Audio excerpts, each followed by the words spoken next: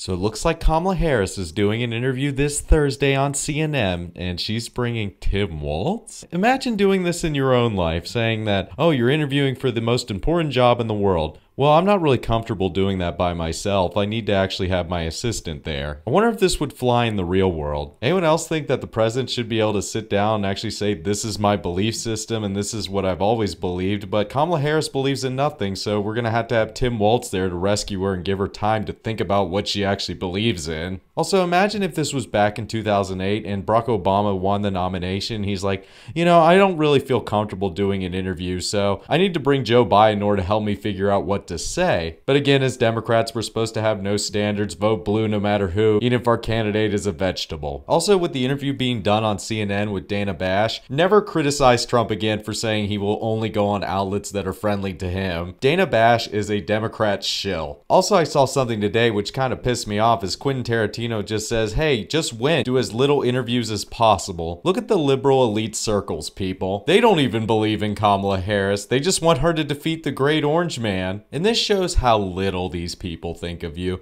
They don't think you're entitled to actually hear their positions out. They think you should just shut up and fall in line. Who cares if people disagree with our policy towards Israel? Who cares if you disagree with their policy towards Ukraine? We're in charge. Shut up. We'll see if she actually gets hostile questions. If I were doing the interview, I would say, hey, how long were you aware that Joe Biden was in cognitive decline and he would step aside and you would be running to be president? Was this the plan all along? Have you just been lying for the last 3.5 years? What do you say to this, Kamala Harris? And if anyone's watched interviews with Kamala Harris, she gives us a lot of word salad. Hey, we have a crisis on our southern border. What do you think about it? I haven't been to the southern border. Don't you think you should go to the southern border? Seeing problems that the administration I'm part of created? No, of course not. Shut up. We're gonna have to see what this interview is even like, but I guarantee these questions are pre-vetted and it's gonna be canned, pre-vetted answers, and she can't even stand on her own 2 feet, so she needs Tim Walz to be there to bail her out. But we'll see how this works out with the Democrats because they didn't want Kamala Harris to be their nominee. They're simply doing what they can to defeat Donald Trump, and we'll see if it works out. She's just gonna do her best to say nothing and be